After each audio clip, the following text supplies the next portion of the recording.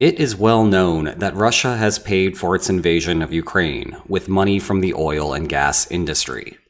This is the fortress economy that Russia created, having squirreled away $643 billion before the war, and continuing to pull in revenue from the energy sector despite sanctions levied against Moscow.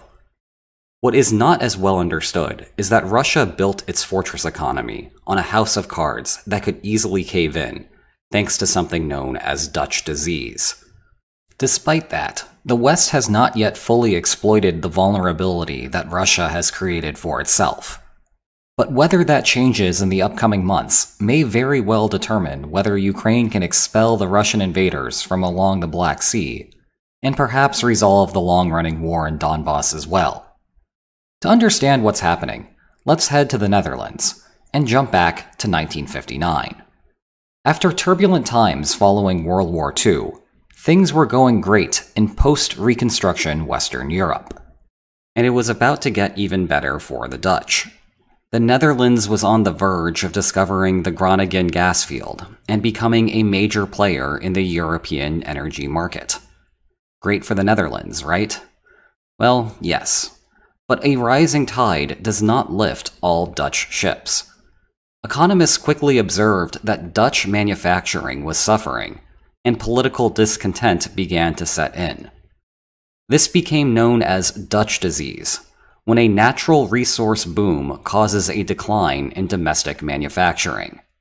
Russia has the same problem today, so let's explain how this happens from their perspective.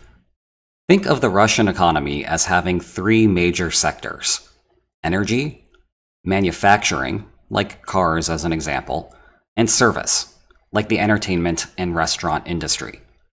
The discovery of oil and the post-millennium bull run on oil prices has been fantastic for the Russian energy sector, causing it to grow. But Dutch disease sets in for the manufacturers because of two problems: labor and exchange rates. With energy booming, the sector needs to hire a little more. This effect is small in oil and gas because they are not especially labor-intensive. However, the newly wealthy people in the energy industry will want to start having more fun with their money, so demand for labor will increase in the service sector. The end result is higher labor prices for the manufacturing sector, which makes those companies less competitive on the international market. Some of them will have no choice but to close. Meanwhile, the energy exports cause the Russian ruble to rise, either because foreign buyers pay for the gas directly in rubles, or because the beneficiaries need to trade their foreign currency for rubles to enjoy the services in Russia. But the higher value of the ruble makes it cheaper to buy imported manufactured goods. Thus, even more of the domestic industry is going to close up shop. The end result may be a strengthened economy, but at the cost of gutting the manufacturing sector.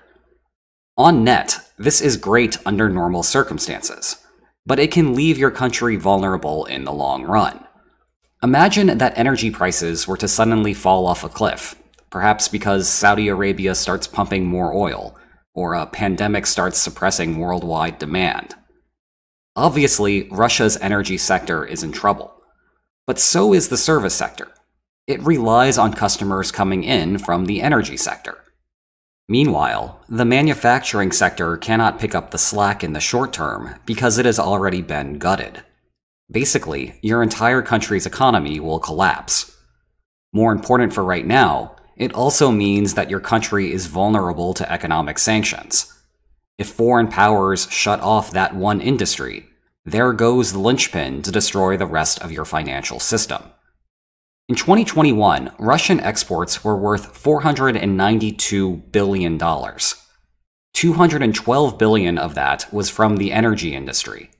And yet, the West has thus far not fully exploited this serious vulnerability in the Russian war machine. Once the invasion of Ukraine started, industrial and service industry partners worldwide rapidly fled Russia, and trade in those industries was heavily restricted. That's helped the West and hurt Russia, but it is not where Russia's weakness is. Russian manufacturing was already shot, and the service industry supports the energy industry, The real target of value is the energy sector. Along those lines, once the war started, the United States quickly banned oil, gas, and coal imports. Europe has a much higher dependency for Russian gas, however, and their response was far weaker. On June 3, 2022, the EU passed a sanctions package that banned Russian crude oil imported by sea, beginning December 5th. Meanwhile, such petroleum imports would be banned as well, but not until February 5, 2023. Pipeline imports are unaffected. Putting all of this together, so far, the EU has lowered Russian imports to its member states by almost 2.2 million barrels a day. A tidy sum, but not as much as they could be doing. And yet, overall Russian exports have only fallen by 580,000 barrels, with India and Turkey picking up some of the slack. The result is that the Russian oil industry has taken damage, but mostly survived, so far. The International Energy Agency anticipates that the February 2023 sanctions will reduce Russian oil output by 20%. Russian oil is being sold at a hefty discount to those countries, marked down by $20 to $30 per barrel. They have hit a satiation point, where the international market simply cannot absorb much more. India, for example, just can't do all that much with so much oil. As a result, oil production in Russia has fallen by about 3% so far, a notable amount, but not enough to trigger a complete Russian economic meltdown.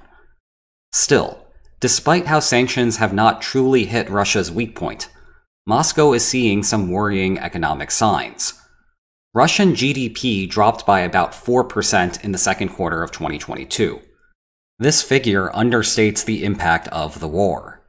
Russia observed a GDP growth of 5% in the fourth quarter of 2021, the last full quarter before the war. By that metric, the difference is 9%, which is a substantial amount of damage that could be attributable to the sanctions regime. As we have discussed before, Russia is running a budget deficit of 2% of GDP without any lenders to make up the difference. It has also seen its $643 billion rainy day fund shrink to $268 billion, having spent $75 billion on the war and watched Western banks freeze $300 billion. In short, Russia is wobbling, despite the sanctions not truly hitting its most vulnerable point. It is easy to imagine that these figures will tumble further and faster if the West fully took advantage of the Dutch disease that Russia suffers from. How can they do that? The obvious answer is to fully lock down the Russian energy industry. India, and maybe China, will step in to buy a little more once the prices fully crater. If the West wanted to counteract that, they could establish harsh secondary sanctions on China and India to punish them for giving Putin an outlet. Though that kind of action would be a massive escalation against otherwise neutral-ish third parties, and might not even be necessary to ensure that the Russian energy sector falls apart. Again, that causes a spillover to the service sector, and the manufacturing sector will take years to recover from Dutch disease, and that's assuming that any entrepreneur is going to want to start new manufacturing businesses while the country is on economic lockdown. Of course, this is easier said than done. Europe needs Russian gas to heat their homes during the winter. European politicians understand that this will hurt Ukraine's chances to take back its territory. But pointing that out is a hard sell when some of their constituents may literally be freezing. The short-term solutions are not great. Germany has prepared to fire up coal plants that were previously on reserve. Meeting green energy goals might take a back seat to removing Russia from Ukraine. After all, the negative effects of burning coal on climate change are borne out by everyone, including Russia, while the benefit of Russia losing the war is more concentrated for those in Europe. Germany has also halted plans to close its 3 remaining nuclear power plants. In contrast, adding more infrastructure to Europe will take a lot longer. This is a winter 2024 fix at best. New nuclear power plants will take even longer than that, requiring 5 years to get online, and that's under an optimistic timeline. There is a more immediate solution, though it will come at a different cost to Western countries. Iran is sitting on a ton of oil and gas. Prior to the invasion of Ukraine, it was the world's most sanctioned country. That included, and still includes, its oil and gas exports. Ending those sanctions, by perhaps coming to a broader agreement on its nuclear program, would instantly lower oil prices around the world. Indeed, Iran has claimed that it could double its exports once sanctions are lifted. Obviously, getting Iranian supplies to Europe would be far more inconvenient than simply piping it in from Russia. But that's not the point here. Even without Russian sanctions, forcing Russia to compete with Iranian oil and the lower global prices that come along with it means that Moscow brings in less money for its war chests. The lingering question is whether Iran will take the reciprocal steps necessary to get the United States and Europe to a point where the sanctions can come down. Iran has benefited from the higher overall oil prices due to the invasion of Ukraine, even with the sanctions narrowing the outlets it can go to. But that is why negotiators from the United States, European Union, and Iran have been in Vienna to sort all of this out. In sum, the West can exploit Russia's Dutch disease, but the countries still need to think through how to weigh all of their trade-offs. If you thought that this topic was interesting, you'll love my book on the causes of the war between Russia and Ukraine. You can find the details about it below. And if you enjoyed this video, please like, share, and subscribe, and I will see you next time. Take care.